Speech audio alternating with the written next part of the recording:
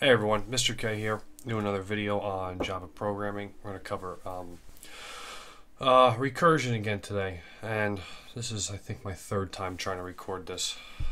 Very annoying day so far. Hopefully third time's the charm. Anyway, recursion this time, we're going to be doing it with methods that return, and the meaning of that is basically a method that returns something is it passes information back to whatever it calls it. So typically up until this point, everything's been a void method, which means it doesn't really do anything. It's kind of like a dead end method. It runs something, and then once it's done what it's doing, that's it. It just ends. That's it. It maybe prints out something.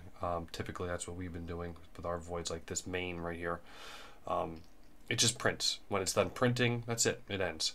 But return methods do a little bit differently in that they process information, and then they take that information and they pass it back to whatever called it. So in this case, main is essentially calling my factorial method, which is down here.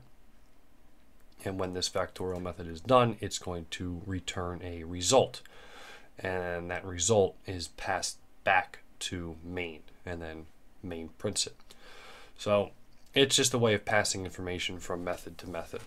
The example we're going over today is, of course, factorial, and it's kind of it's dizzying to go through line by line, because what happens in recursion, the method is calling itself, but the way this is doing it is not exactly obvious if you haven't done this before. So what we're going to use is something from the book, and the book is called Think Java. By the way, it's a free textbook online. I forget who wrote it. Just type in Think Java, it comes up right to the top. But this example is in the book, and so is this handy dandy stack diagram. A stack diagram is good for tracing a recursive method and seeing exactly what it's doing. It's actually good for tracing the entire program, but I'm really busting it out here because we need to trace this recursive program. It's going to be kind of dizzying what it does. So let's see if we can follow what it's doing. So main goes to print factorial. Well, it can't print factorial because factorial has not run yet. So we call it factorial 3. So factorial first runs. It has a value of 3 for n. Checks the if statement, and is definitely not equal to 0. It's 3. So we do not return we do not return 1. We instead go to the else statement, and the first thing that happens there is we have a recurse variable that looks to do factorial of n minus 1. Well, that basically means we're calling the whole thing all over again. The only difference is instead of calling it with 3, we're going to calling it with 1 less than 3, which is 2. So main ran, factorial ran with n is 3, and then factorial ran again with n of 2. Notice how this stuff is blank over here. We didn't do anything with it. We didn't even get down to. We don't know what recurse's value is yet. We don't know what results value is yet. So it's just hasn't happened yet. We just called factorial again, and in fact, it's going to happen again, because now factorial with 2, still skipping the top part. We're going to the else, and we're calling factorial again with n minus 1. So now we have factorial running for a third time, this time with n minus 1. And if you haven't guessed yet, it's going to do it again.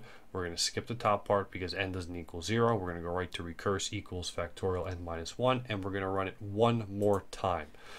So we now essentially have 4 active factorial methods. None of them have actually finished yet. 3 of them started and didn't finish. They each called another one, and now we're on the last one. This one is going to be the first one that actually gets to finish. Let's see what happens. N equals 0. Finally, so this method will return 1. So what happens is this 4th factorial method returns a 1, so that 1 gets spit back up to the 3rd factorial method, the one that called.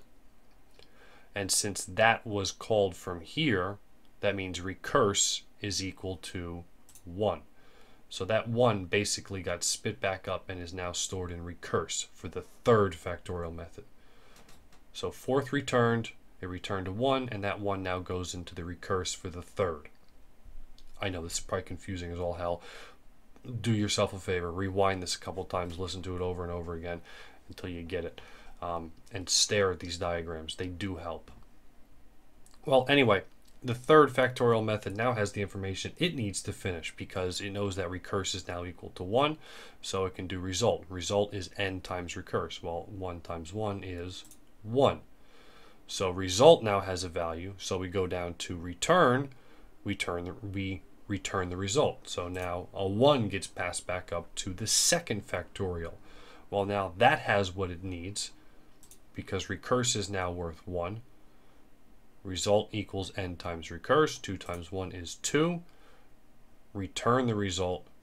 2 gets spit back up to factorial.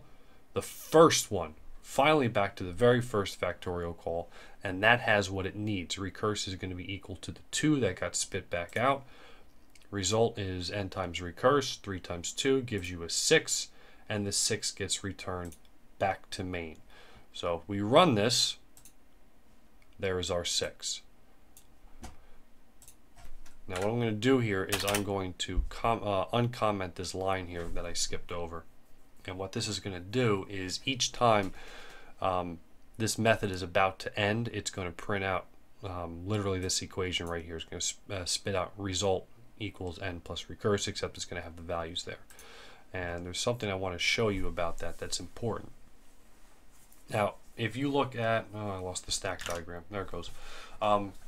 If you look at the way these things were called, the first one that was called had n of 3.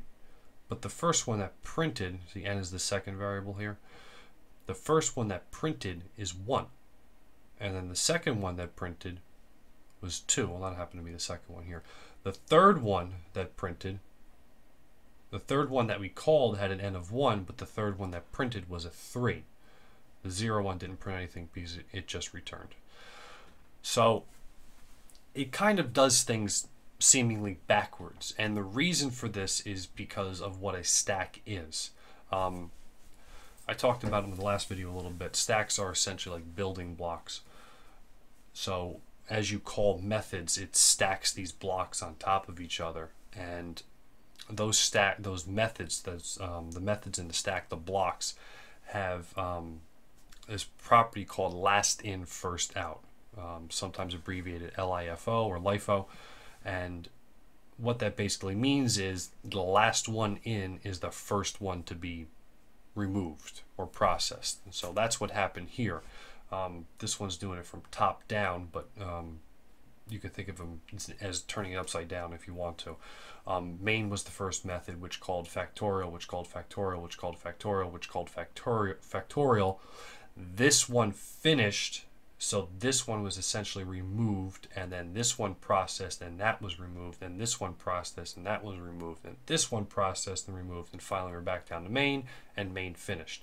So it's last in, first out. So we built up this block, these blocks of methods, built up the stack of methods, and then we just whittled our way back down to main, and eventually it's done.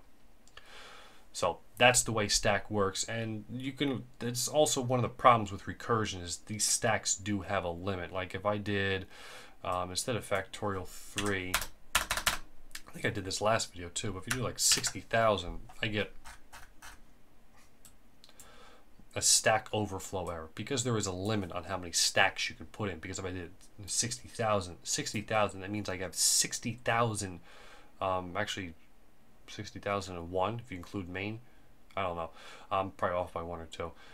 You basically have 60,000 methods in the stack. It's just too much for Java to handle, so it returns an error. So there's a big downside to it, but the key thing to take away there is, nope, there it is.